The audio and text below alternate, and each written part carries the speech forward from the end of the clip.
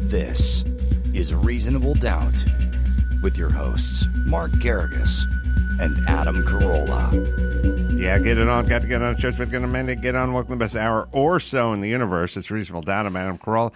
That's Mark Hard Out Garrigus. Save it for air.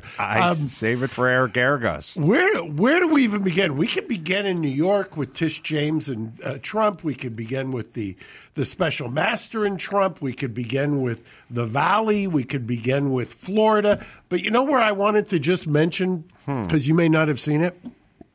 There's a La Cañada has been very happening recently. I don't know if you're aware of this. I saw you circumnavigating the neighborhood this morning. Yes. About 10:10. Is exactly right. Crossing Foothill. Exactly right. And now, Gary, can you please describe this article? Because this... I mean, be careful who you shout out while you're circumnavigating the neighborhood, because one of your neighbors has just been arrested for allegedly a double murder to hire. And really? Oh, yep. Yeah. He wanted to kill two different people who had lawsuits. I've got my own brushes with the law over there in La Cañada, because I've got my second notice that my house that had been TP'd. And house, they cited you because it yes, my house gets TP'd on a regular basis. And I normally just sort of keep walking. Like I'm like, hey, yeah, I come out in the morning, I go, boy, you guys really did a job this week on the house. The only time it really impacted me is when one of the intrepid TPers actually left a ribbon across the front of the driveway attached to a mailbox and a trail. Was it like a finish line? Yeah. Yeah. And so I thought, my policy with the TPing is I don't get out of my car and I don't deal with it. I do, this sounds weird, I will gather it up and use the toilet paper. I had a drawer in my bathroom filled with unsprung toilet paper, toilet paper so that had been derolled. You recycle. And then Olga will come up with whole rolls. And I haven't had to buy toilet paper in 3 years. The reason... But when I drove through the ribbon... Yeah. Did you feel like you were a winner? Initially, but then the way it broke is it basically wrapped itself around both outside rearview mirrors, and then I just dragged, and I had to physically clean that up. So it was super effective. But then I got the summons to clean it up. So I cleaned it up, but I can't get the 3-foot pieces that are up in the tree. Up in altitude. Right. You break it all off. It's now up. I can't get to it, and I got the second summons for that. Well, remember, I won't belabor this, but remember when you sold the other house and you had that beautiful that I walk by every day, that kind of I guess a covering or little mini bridge. Yes. Yes. That was another one, another of the building and safety in La Cañada. But the reason I like this story, I thought you would enjoy it. First of all, the accused is Armo. Oh, yeah. Of course. Sure. Do you know what the motivation was? Went without saying, apparently. Yeah. Do you know what the motivation white for people, hiring? Asians, and Armos in this neighborhood. And this is not the act of either the Asian or whitey. This is an Armo move. Is exactly like a case I defended maybe 15 years ago with a female, where the cops had somebody who was cooperating as the hitman, and the hitman came over, and apparently you can buy a hitman for $20,000. And so it was $20,000 to kill, guess who? The lawyer who he owed a bunch of hourly fees to. And I immediately said, everything I've been saying for 30, 40 years to clients is, even when I have lawyers after two months, I want to kill them when I get the second hourly bill. Apparently this guy actually did it. But lawyer, it's worth noting, the lawyer successfully defended the bankruptcy case. Right. So he got him the victory. And this Except guy, instead of paying up. Yeah. Well, he figured, why am I going to pay $200,000 in attorney's fees if I can pay a hitman $20,000? And the one feature that is a very difficult fact to get over, because I had the same one, was they show the person apparently the aftermath of the killing. And So the hitman was successful. Yeah, like you're supposed to get a reaction. That was one of the conditions, by the way, of this guy's $20,000 hit. It was $20,000 ahead, but then he wanted picture evidence that it had happened. So it's a contingency I don't arrangement. know. I don't know how the law works, but you do. If you were hit by a car crossing Foothill Boulevard Today, as many of your clients wish you were, wouldn't they still be on the hook for whatever your office had billed them out for the billable hours? You would think the estate would still come after them. Well, was he a just single attorney that had no associates? One of the problems with this particular case is there wasn't a whole lot of – there was a lot of detail, but they didn't – the detail was kind of run on. It didn't give you like stuff like that, like who's the lawyer? Was he a big firm, small firm? Those kinds of things that are good facts that you want. But I love – or just show the picture of the staged aftermath of the killing. So when did this yesterday or arrested yesterday?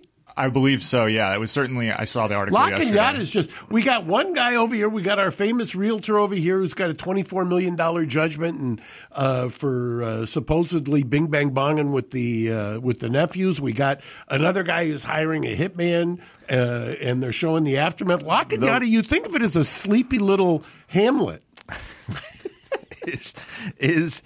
And so it's the guy who hired the hit who's the La Cañada resident. Correct. Armo La Cañada resident. So it's probably been to your Christmas party. You probably had Don Julio with him in the last, but the years. Attorney was not a La Cañada base. They didn't even tell us that. That's what I wanted to know. It's all victim one and victim two. It's very vague when it comes to the, presumably still alive. And how did they catch the guy? Apparently, the hitman cooperated, rolled on the guy. Mm-hmm. I don't know if it was necessarily the hitman per se, but it was like his associate who was being the go-between met with the liaison for the hitman. Yeah, he met with an ATF agent. Where does one find a hitman these Craigslist? days? Is it? No, I don't know. Well, it used to be Soldier of Fortune or something. You just go to the back page. And they had it. I don't think they labeled them hitmen, but, maybe guys who were good, like Mr. Wolf or something, fixers Don't you think or something. 20 grand is I know it's a lot of money, but it still seems rather cheap to me. All the hits that I've heard of, and then there's a real, Ray Carruth version of the hiring the hitman where it's like $4,500. Yeah. I mean, then you say, Jesus, who do you get for that? By the way, if you're going to solicit murder and you're going to get punished, potentially by the life sentence, wouldn't you want to invest a little bit more? It's alarming how cheap it is to get somebody murdered. And how many people are out there sort of willing to take $4,000. But it's a version of, in a weird way, it's the guy robs the 7-Eleven, takes $86 out of the register, and caps the guy behind the counter. Like that's murder, and it's under $100. Right. So that's ongoing, or that's breaking. That's breaking. Now we have another one in the Valley. And the one I sent this to Gary today because I've got another client who lives overseas, and he has not been to L.A. in 5 years.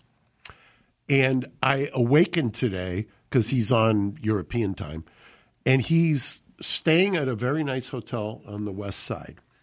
And he says, "What a shithole L.A. is." Oh, he hasn't been here. He hasn't been here for 5 years. Yeah, and he's texting. You should see. I mean, he keeps saying, "This is just. I've never seen anything like it. I grew up here." He says, "I haven't been here for 5 years." Is he in downtown? Did you say? No, he's on the West Side. Oh, sorry, nicer part of town. Yeah, I wanted to bring him downtown, and he wants to escape the West Side. He's at a. I won't name the hotel because he's still here, but he's at a very nice hotel. He's just aghast at what has happened to L.A. in the last 5 years. And he keeps telling me, "Why are you even here?" He says, "New York isn't like this." And I said, you obviously don't listen to the podcast. I talk about that with Adam on a weekly basis, that for whatever you want to say about New York, it is not what has happened to L.A. And then I get sent this. Have you seen this? No. I fear for my staff. I fear for my guests. I don't know from one day to another what's going to happen. Like this man who openly defecates on Ventura Boulevard. And on this day, tosses a bag of his bodily waste onto business owner Paul Gravano's SUV. Every single day, every single morning, I'm wiping that off my property before I have to do business. Sir, why are you throwing feces at people? Who? You threw feces at this gentleman. This guy have to understand. I'm half paralyzed. I'm blind. I have no car for 9 years. We offer to help the man with services for the homeless, but... Sir, do you need help? The city is offering help. I don't need help. Every day is like another adventure of One Flew Over the Cuckoo's Nest. It is like literally a psych ward. Sherman Oaks, Ventura Boulevard, just so people know, that was sort of the Beverly Hills of the Valley. Yeah, it's the Rodeo Drive at one Right. point. And by the way, I've been complaining. I feel like I just channel this guy. I'm downtown yesterday. It was the same thing. The poor guy who has worked for me for years, who just turned 72, who is battling. I call him the mayor of downtown because he's battling the outdoor psych ward that surrounds the building. And that's exactly what this guy says. They are shooting up. They are throwing feces at you. They piss on anything that they can, and they scream at you, and it's mind-boggling. Why is this allowed? And what has happened to LA? It is literally in the last 5 years. And then you check the numbers, and Karen Bass has got an 11-point lead over Rick Caruso, who would like to do something about this. It's at a point where you're just at a loss for words. You're like, what is happening? Why is it happening? Who's it benefiting? What are we doing? I don't understand the end game. I've said I've been a lifelong guy on the left, but this is not, and I have great compassion for that guy who's on the street. I mean, I really do. I mean, he's obviously in the throes of something, but you're not helping him. How is that helping him? And how is it, who wants that? I feel for the business owner who sits there and he's like, every morning I got to deal with feces being thrown at me and having to deal with this. It's exactly, that guy channels every feeling I've got when I go to work in the morning.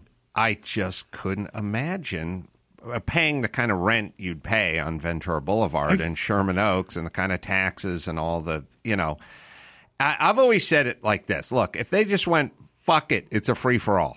It's Thunderdome. We're not going to take taxes, and we're not going to have health inspectors, and you can do whatever the fuck you want with your business. Don't worry about OSHA, and don't worry about workman's comp. Just fucking, it's a free-for-all, and there's going to be crazy homeless guys. And you take some of that money that you're spending on the taxes and OSHA and all the compliance things and just hire a couple of security guys to stand up. But dude, if that's what I've got to be, I'll do. But what LA does simultaneously is get the most in tax and have the most regulation and have the most compliance, and then not do any policing of any of the crazy people that are out front of the business.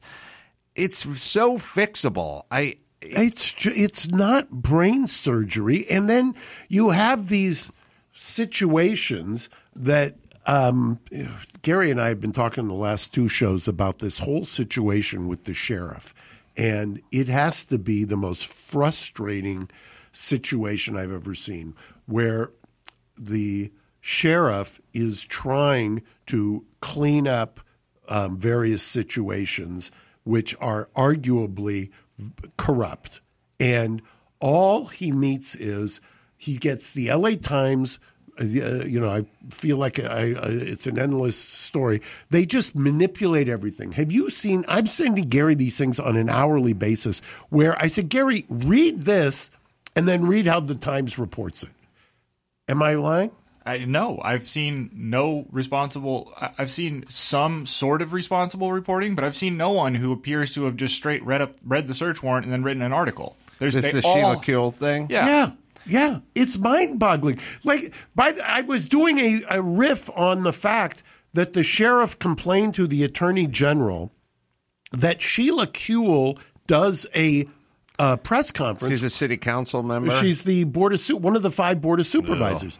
And she says, well, the county counsel's office, which is the law firm for the county employees. So it's Alex Villanueva, who is our county sheriff, and Sheila Kuehl, who's a county supervisor, are represented by the same firm, which is the county council. She says in a press conference, we played it. Do you have it? He'll play it in a sec. She says, I was tipped off by the county council that they were coming in this morning at 7 o'clock on a search warrant. Wait, what? You were tipped off that a search warrant was coming? Right. And to your house at 7 o'clock, and you think that's something you're going to announce in a thing? And it's like LA Times they're heralding the fact that another Judge Ryan, issued an order that they have to press pause on and get a special master, which I understand. But I said to Gary, when Trump does it, all these people are, this fucking crazy goddamn lawyers for Trump want a special master for the ex-president of the United States. But Sheila Kuehl wants a special master when she's been tipped off by somebody for a search warrant. We've reached Crazyville. Well, look, we have become the problem with California and the problem with LA is we are a Democratic supermajority, and they don't feel like they have any natural enemies in the wild out there. And so they do whatever they want. They say whatever they want. Nothing has to get better. They have the Los Angeles Times in their back pocket. And so it just continues. And at some point, it's whether you're a politician or your government or you're selling tacos, if you think you have a monopoly... Jake, thank you for the plug. No, but let's bring up Jake. There are thousands of other places that sell tacos.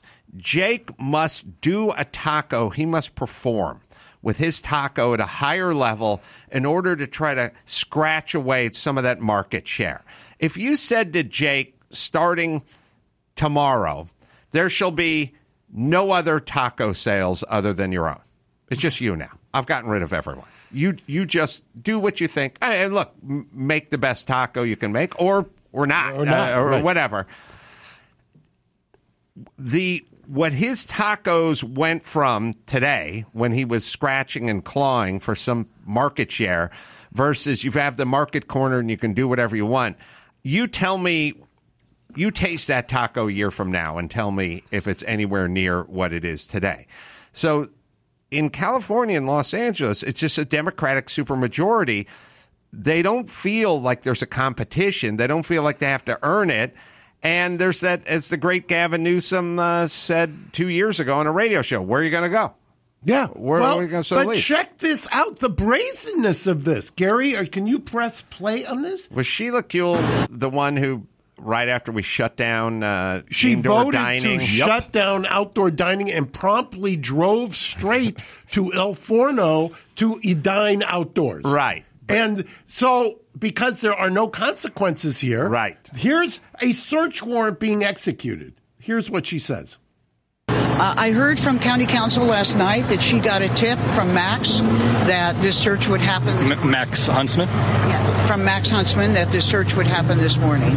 But I had gotten a call from the LA Times last week with the same information, and it never happened, so I thought it was just bogus. Okay, let me explain this. The LA Times is tipping off the subject of a search warrant the week before.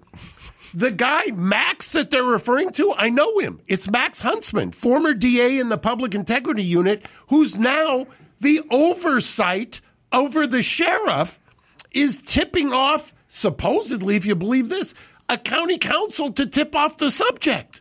And she's just, that's it. That's how we roll. Right. There's two big problems here. It's the Democratic supermajority, and it's I'm a woman, or I'm a woman of color, I'm a whatever. So if you come at me, I'll just say you're racist or misogynist or sexist or whatever it is. So then they just sort of walk around with impunity. I want the thought experiment. I use that. That's your line, and I've ripped it off. I want the thought experiment. Instead of Sheila Kuehl, it's Donald Trump, and we're at Mar-a-Lago. And he comes out and he says, well, Secret Service, who, I put this guy in charge of me, he got a tip last week that they were coming in here, but I thought it was bogus from the Daily Caller. And now I got it last night. The OIG for the FBI called the law firm, my law firm, and told me they were coming in this morning. We'd be outraged. Outraged, you'd have people's. It would be Mount Vesuvius on the on MSNBC. All right, let me throw it to Pluralsight. Let me tell you about Pluralsight. They believe everyone should have the opportunity to create progress through technology. Pluralsight is a tech workforce development company that provides the solutions that high-performance engineering teams need to tackle today's biggest challenges. Whether you need to build the skills, individuals, and teams to tackle mission-critical projects, drive cloud transformation, or help software teams ship reliable, scalable, and secure code, you can harness the collective power of hindsight, foresight, and insight with Pluralsight. Check them out today at pluralsight.com/vision. Yeah, well, something's got to change. Now, is Sheila Kuehl in trouble for awarding contracts to her friend, or is that Karen Bass? It's Sheila Kuehl. And by the way, Gary, I said, don't trust me. The sheriff's office released the affidavit. Very similar. That's why I keep saying, do the thought experiment every time you want to scram. Just so people know, she has a very close friend. I think she presided at over the wedding and things like that, and has awarded contracts for some sort of bogus hotline thing. It's a peace over violence where they're charging $8,000 to call, even for hangups. Right. So and there's emails where the chief of staff is saying, be expansive in your request for the budget. Hundreds of thousands of dollars. She then awarded the contract to her friend who has this phone line that does nothing. Awarded it in a no-bid situation where it's called a single source, where the presumption was that there was no other service in the county of Los Angeles who could have provided said service, when meanwhile the sheriffs include in the affidavit 3 to 4 other options that they believe would be able to provide the service for free using other grants that they get from other ways. Right. So now the LA Times, who must hate this kind of graft and corruption, especially by politicians, because this is the well-heeled rich people that are canoodling with their own and getting rich off the backs of the taxpayer. So they're going to want to blow the lid off this thing, right? Yeah, well, except they tipped off the subject that the search warrant was being executed. Then, could you find any more? Gary probably has this as well, right, at his disposal. The reporting on this it's not just horrid. It's like something straight out of an old Mad magazine. It's not reporting. Yeah. It's not. I mean, there are people that are doing spin coverage of it, but it's not reporting. Yeah. So now, now the Attorney General came in. Why does the LA Times have to run interference or run cover for a corrupt politician? All they know how to do. Well, there was an article, lately, LA Magazine, I give them some props because lately LA Magazine has been calling out some of this stuff, and they did a wonderful article that got picked up by Politico about the owner of the Times, who apparently his daughter, who was in WeHo, there was an effect on the editorial board. All of this BS about the LA Times having no influence by their owner is belied in this LA Magazine article because they're saying that the new editor lives across the street from Patrick Soon-Shiong in a house that's owned by him. And but we're separate. We have no influence here. So you read, Gary, the warrant. The affidavit, right? Yes. Yeah. And it's 37 pages, 37 pages long. It's detailed. And it does not mirror whatever the reporting is on. Oh, there are certainly nuggets from that in there, but no, I've yet to read an article, and Mark has, as Mark said, I think he's been doing it to mess with me, but Mark has sent me 10 or 11 articles, and no, I've yet to read a single one that was written by somebody who just read the thing and then wrote the article. It just not one. It's the most frustrating thing in the world. Yesterday, the Attorney General Rob Bonta comes in. And the reporting was the Attorney General takes the investigation away from the sheriff. Well, wait a second.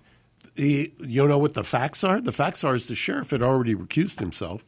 After the sheriff watched this, he was so outraged, he wrote a letter to Rob Bonta saying there's obviously crimes here because they tipped off on the search warrant. Rob Bonta, in his letter, to his credit, led with that but said, I'm going to take the whole investigation. Well, that's fine. You would never know that unless you had read the letter and knew the backstory, because the way it was reported was Alex Villanueva is this loose cannon, crazy. Somebody had to step in and take over.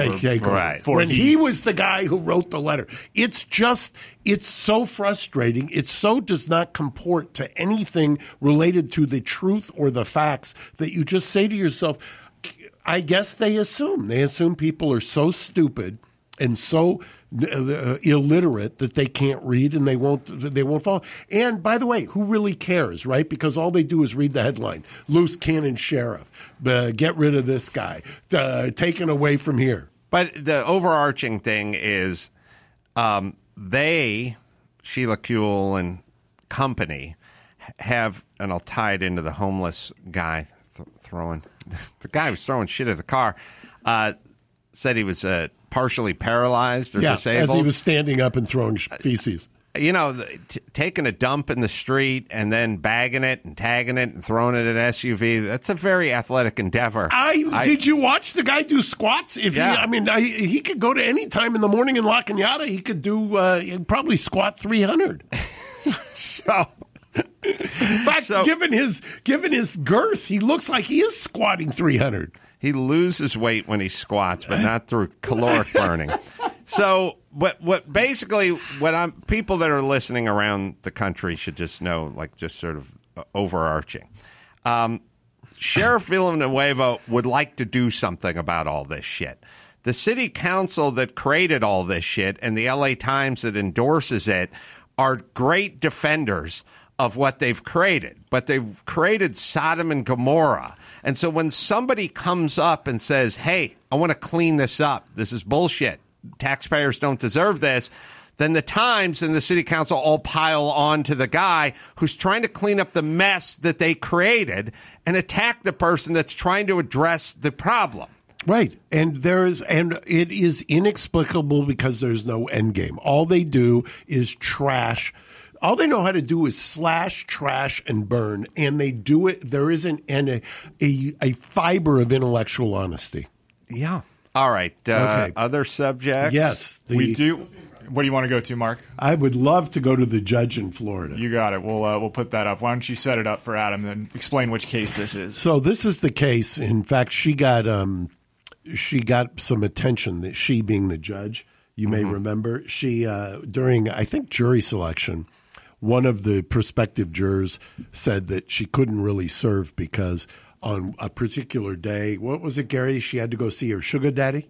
Something like that, yeah. She had to go we see played it on this show. We played it. She said, I got to go see my sugar daddy. And the judge was quizzical about that.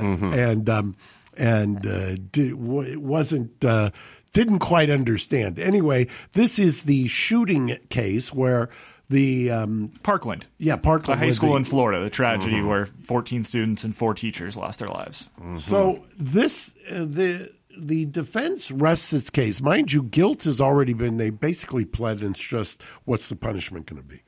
And so usually you put on mitigation evidence, and I believe they did. But this is right as the defense rested.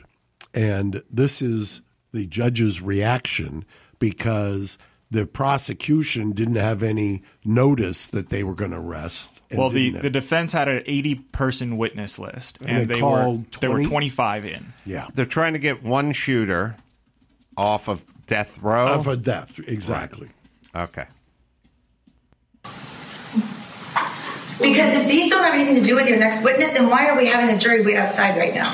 Just because we were trying to move everything in, because in terms of timing, we do it now. In terms of timing, it would be much better to do it during the lunch break when the jury needs longer than you all. So we'll go ahead and pass on this. Let's bring the jury in, please. Your Honor? Yes? At this time, the defense rests. Other than putting in our records. We're not playing chess. I mean, will you please take the jury back in? Thank you. All right, go ahead and put in your records. 2B, Nicholas Cruz Henderson, episode 1 record. Let me just stop. State, are you going to have anything ready for today? No. We're expecting, there was 80 witnesses. We're waiting for 40 more witnesses. I just want to say this is the most uncalled for, unprofessional way to try a case.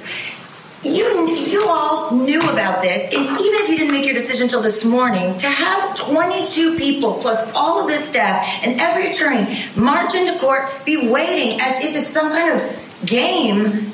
Now I have to send them home. The state's not ready. They're not going to have a witness ready. We have another day wasted. I honestly have never experienced a level of unprofessionalism in my career. It's unbelievable.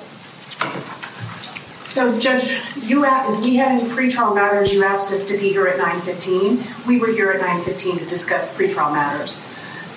I have been practicing in this county for 20 years. You know what? I don't want to hear it. I don't want to hear it. Well, Judge, you're insulting me on the record in front of my client, and I believe that I should be able to defend myself. You can do that later. You can make your record later, but you've been insulting me the entire trial. So, blatantly, taking your headphones off, arguing with me, storming out, coming late intentionally if you don't like my rulings. So, quite frankly, this has been long overdue.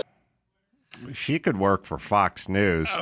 This judge. She's got the look. She's got the temperament. She's got it. You know what I mean? She looks like every angry chick on Fox News.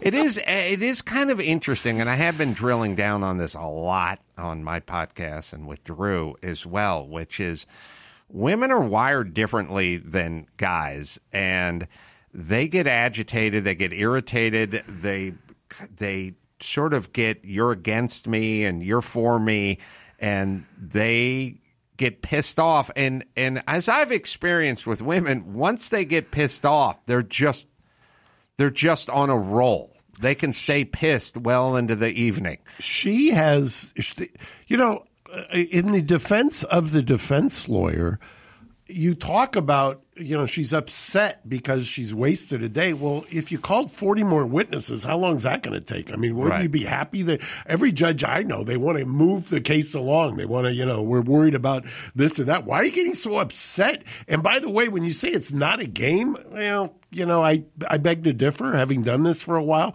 There is strategy involved. There is chess moves involved. I mean, who are you kidding? This is somebody you're fighting for their life. You can't defend how you see fit. And why, if I'm the defense, do I have to give them notice of what I'm going to do for the day? So why is the judge so irritated here? There's a long history of those two sniping back and forth. This is what I'm talking about, which is when I've studied women, not at a safe distance either. I've been in the cage with them. Once a woman decides... Is that the literal cage? It's a gilded cage. Okay. Yes, but a cage nonetheless. Once a woman decides that she is bothered by another woman or she doesn't like this other woman, then you could be driving down the street in the neighborhood and see that woman walking her dog and stop and pick up some garbage along the way. And the woman you're with will comment or look at her picking up garbage like the Queen of Sheba, and you just go, it doesn't have to be all things all the time with this person.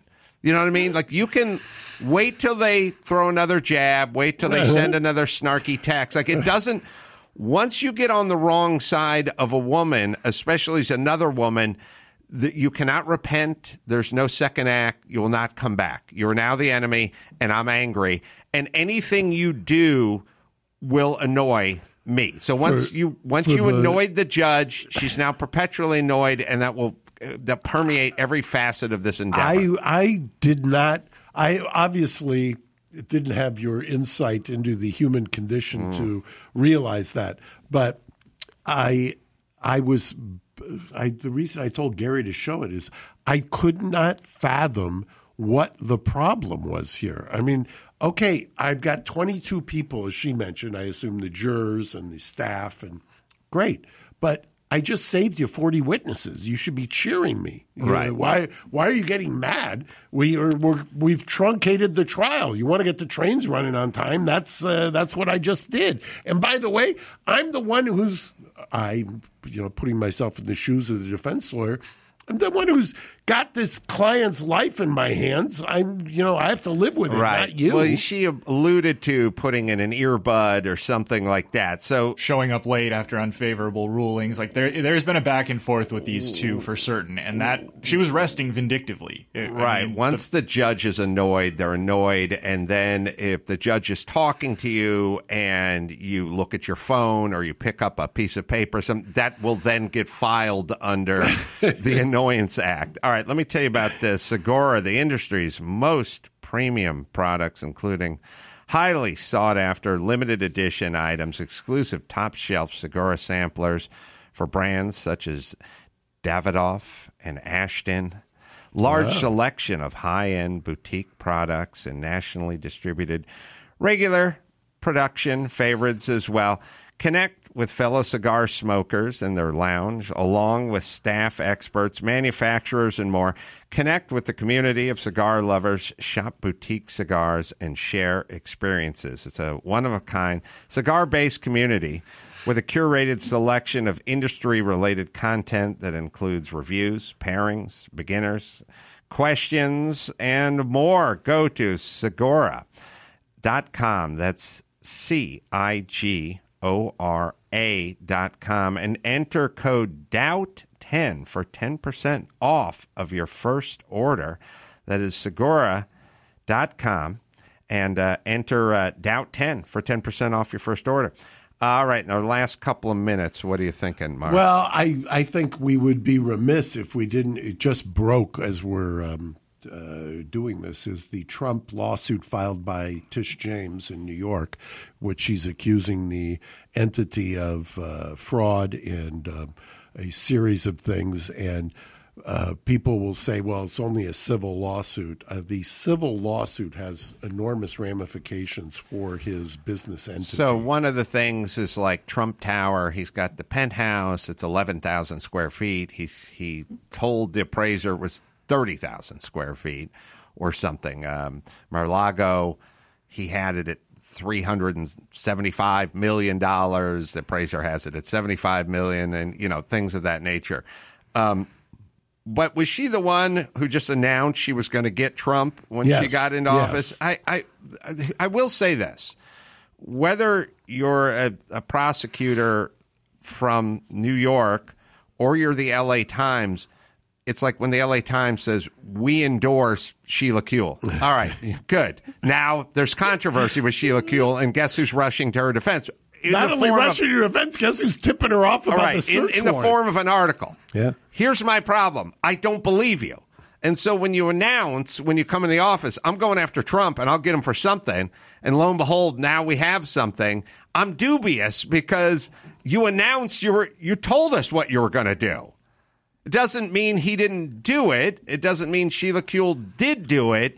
You've just hurt your credibility a little bit by announcing things in advance. I don't get that. Yeah, and the counterweight to that, I suppose, and the reason she waited is she being Tish James, she was waiting to get him under oath and have her deputies get him under oath and for him to invoke the Fifth. Because in a civil case, there's a presumption, and that works against him. And the parade of horribles for him are bank covenants, and the business licenses and not being able to buy property or acquire property. So here's my head on this. I'm sure Trump is up to most of the shit that guys in his position are up to, and maybe beyond. I'm also sure if you wanted to weaponize the FBI and the DOJ and Tish and everyone else and focus solely on the Clintons, you could do the exact same thing to them and their foundations and what they've done. By the way, I mean, he died last week. Ken Starr, the Office of Independent Counsel. That's basically what he did in the 90s. So the problem is what I'm seeing from Trump is he's probably up to half the shit they're talking about. So are many people in that position. What's scary to me is we've just declared war on him, FBI, DOJ, prosecutors, and whatnot, and I don't really like that system. Well, I have articulated this for years with you. Is I think, at least from when I saw it, living it, that Clinton was getting gored, pun intended, back in the 90s on Whitewater. And it's, we were warning then, or I was warning at least then, that this is a horrible precedent because look what's going to happen when the shoe's on the other foot. And sure enough. Well, it's if the Republicans win the House and the Senate, then they're just going to shift to Hunter Biden, Biden, laptop, Fauci. Big guy. It's going to be nonstop. It's going to be Benghazi Redux. Right. It's going to shift the other direction. Then We're just going to have all this stuff based on who's in power. Right. And then you say to yourself, why are people cynical? Why are people disaffected? Because they just figure that there's going to be the sniping that takes place, and as you call it, the weaponization. I've always labeled it the criminalization of politics, and it's not a cool thing. Final thought, I think you found interesting. I talked to Sammy the Bull Gravano, who's a very likable guy in his older years, mafia enforcer and made man and turned state's evidence and all that kind of stuff. But he's a charming guy. But I was saying to him, what's going on with the FBI? And he said, I don't recognize the FBI anymore. It's been politicized and weaponized. And I said, yeah. And he said, I've spent half my life with the FBI. I lived with those guys. I sat and talked to them every single day. He said it was the FBI, not through a guy who used to run the FBI, but a guy who was on the criminal side of the FBI. He said, those guys were straight shooters. They were honest. There was a couple of bad ones in there. Many of them became friends, and they were just straight dudes who were doing the work of the FBI and trying to take down the syndicate. He saw them from the criminal standpoint as being much different back in the 90s, 80s, whenever he lived with them. Nobody spent more time talking to the FBI than Sammy the Bull Gravano. I mean, he just talked and talked and talked to those guys. And he said if someone got something wrong, a supervisor would go, you can't cook that. No, that doesn't match his testimony. Fix that. One guy wanted to pal up with him and be friends. He got fired. It was according to a mafia hitman, the FBI was a much straighter place than it is now. Interesting you mentioned that, because a case that's kind of related to one of my cases just started yesterday here in downtown L.A., where they have a FBI agent on trial for basically being corrupted by the so-called, they keep reporting it as the Armenian Mafia. And so it'd be interesting to see how it plays out today or tomorrow. In fact, one of the cooperating witnesses, our Armenian guy named Edgar Sarkisian, admitted the day before trial was supposed to start last week that he, in fact, was not really a lawyer, that he had paid somebody $150,000 to take the bar exam for him. Wow, that's good armo. Yeah, and that continued the case for a week, and now that trial's going on as we speak right now. All right. Well, I know you have a hard out. Before we go, I'm going to tease one last story for the next Bard that we're going to do. Big news in the criminal defense world. Adnan Syed of serial fame was released from prison this week. So we'll do a deeper dive on that later. Talk about that. But first, do you own or rent your home? Geico, sure you do. It can be hard work. You know what's easy? Bundling policies with Geico, G-E-I-C-O. By the way, we spelled it right. G-E-I-C-O makes it easy to bundle your homeowners or renters insurance along with your auto policy. It's a good thing, too, because you already have too much to do around the house. So go to Geico, G-E-I-C-O.com, get a quote, see how much you could save. It's Geico easy. Visit GEICO.com today. That's Geico.com, right, Gary? That's right. All right. You can go to AdamCarolla.com for all the live shows going to be out here at the Hollywood Improv in Los Angeles, October 19th, if you want to come by and say hi. And then I got my book, Everything Reminds Me of Something, that is out, and you can check that out. And you can go to AdamCarolla.com for all the dates. What do you got, Mark? Well, I was just going to say, I saw something on Twitter where it was a clip of John Stossel and you, and it's worth for anybody who, rather than plug my stuff, I'm going to plug yours. Go find that clip. It's a great clip. Have you seen it? I thought they did a nice job with it. Really nice job. I mean, I was fascinated. The best part is when the guy from the doctors goes, you said everyone's a pussy or old who's killed by COVID, and when any pussy's going to get played. What'd you mean by that? Exactly what I said. Yeah. Or they have the other one where, everybody went crazy when you said if AOC was 60 and husky, nobody would listen to her, and why don't you apologize? So it's well worth the 5 minutes. It'll put a smile on your face. Thank you. And until next time, Adam Carolla for Mark Garriga saying mahalo. Thanks for listening to Reasonable Doubt. Tune in next Saturday for an all-new episode.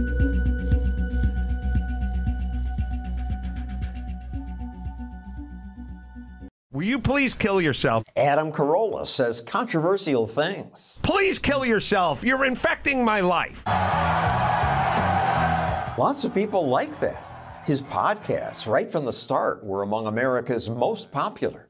He's hosted TV shows that became hits, like Loveline and The Man Show that he did with Jimmy Kimmel. Girls jumping on trampolines! The Man Show was criticized for its sexism. Today, it's Carolla's opinions that make people mad. You said, if AOC were fat and in her 60s, no one would listen to her. Well, that's true. That's 100% true.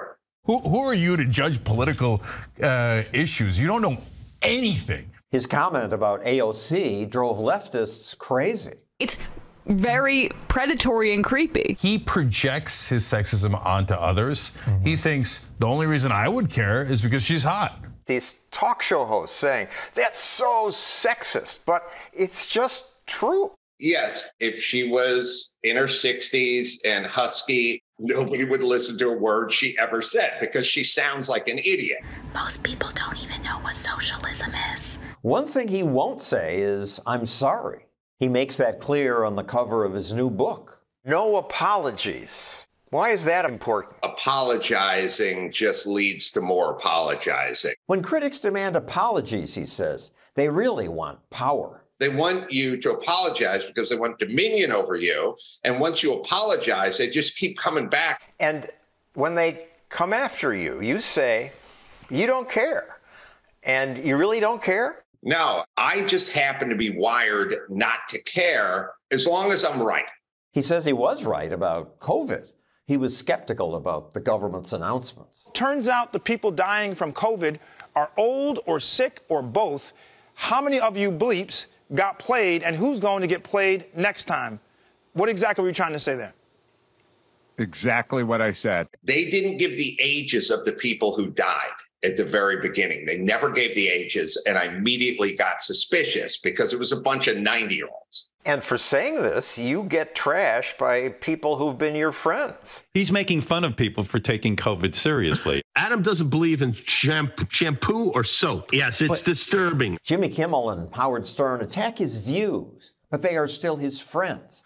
Others have turned on him completely. Adam and I were quite close. Adam Carolla? Not anymore. What happened? Well, he's a right-wing troll now. Yeah, well, David Allen Greer's nuts. I don't think people know that about David Alan Grier. Fortunately, most celebrities on the left are not as intolerant as Grier. Carolla does shows with Sarah Silverman.